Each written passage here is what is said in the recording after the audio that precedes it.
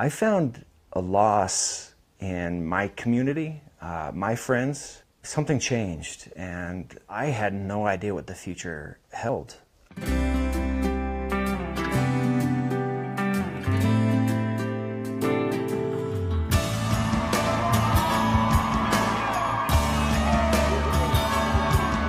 50 years after those riots right across the street at the historic Stonewall Inn, undeniably, a lot of progress has been made. Well, now, a group of dads, religious dads in fact, creating a community so their kids are loved and accepted.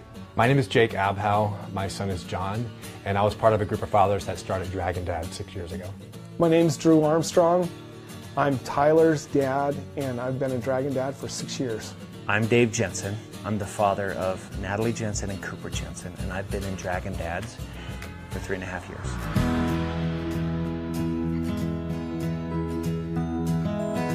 So I was raised in a Christian church, and I was taught that being gay wasn't God's way. I feel blessed a few months before Natalie came out to us that my wife and I had a change of heart. We were able, to the best of our ability, be as level-headed and loving as possible. We were very upfront saying, I have no idea what I'm doing, but I love you. I love you a whole lot. And he always made that really, really clear that he still loved me. So we spent a lot of time with Natalie asking questions. And in fact, we have a swing in the front of our house, which later by my son has started being referred to as the gay swing. Because every time we were on the swing, sitting with Natalie, we were talking about LGBTQ issues. Over time, he started to realize things within himself. But it really means something to me because I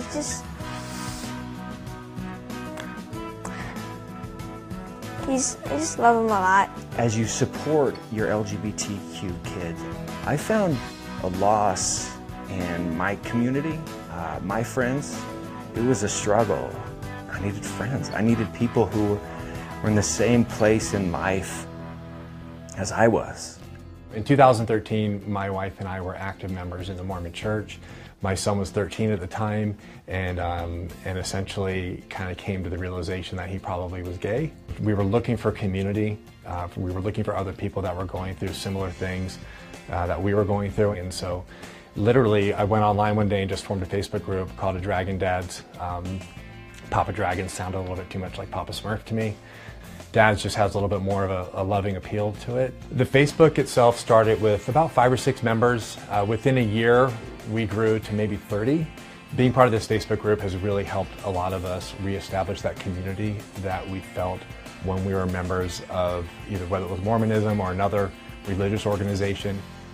What's the purpose of Dragon Dads in the simplest of terms? We help other dads know how to parent a gay, lesbian, trans child. We really just try to be there for each other. And I think people maybe tend to overlook that. When you're coming from a conservative background and you've got a kid that, you know, is LGBT at some level, there's things in your community that you kind of have to face and deal with that you maybe don't think about. What does your son think about all of this? He thinks I'm gayer than he is. He's like, Dad, you go do that thing. He's like, I'm just going to live my life. But he appreciates it. Yeah, well, I think that's the point. I mean, that's what we're trying to do here. For him, he's living a life that's just his life. It wasn't so much that I found Dragon Dads, it was I found these guys that are like me and let's do something with it. I think just like it is for our kids, when our kids find a group of people that they can belong with, they go, oh my gosh, these people are dealing with the same stuff that I am. Having people that you say, you know, these are my people, I identify with these guys, it makes a difference. Hey gentlemen, can I get everybody's attention? No. Welcome to breakfast.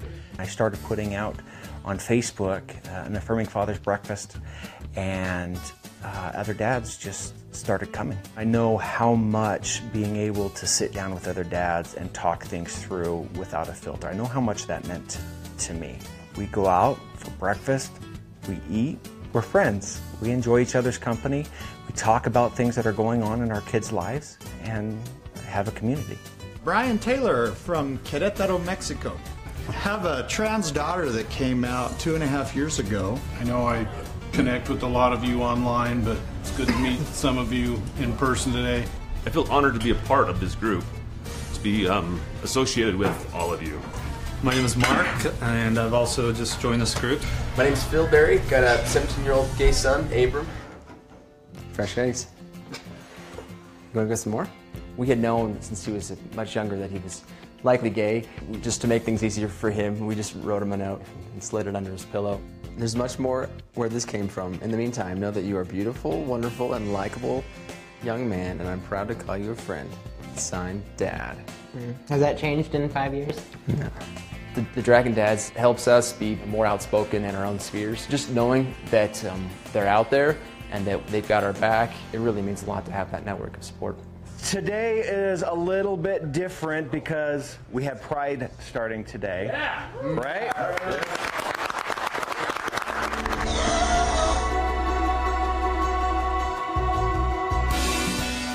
I came up here from Arizona to march in this parade with our group. We like to think that we're just flies on the wall here and really just are here to help if we're needed, but ultimately this isn't about us.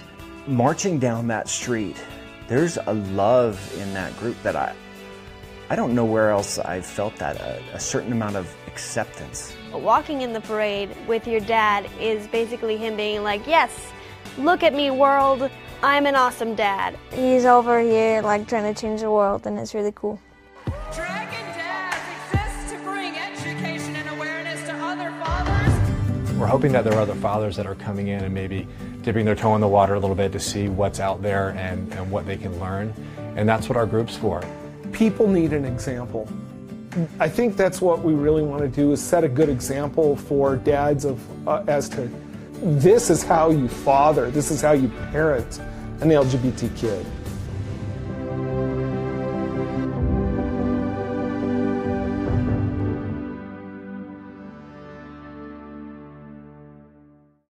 Hey NBC News viewers, thanks for checking out our YouTube channel. Subscribe by clicking on that button down here and click on any of the videos over here to watch the latest interviews, show highlights, and digital exclusives. Thanks for watching.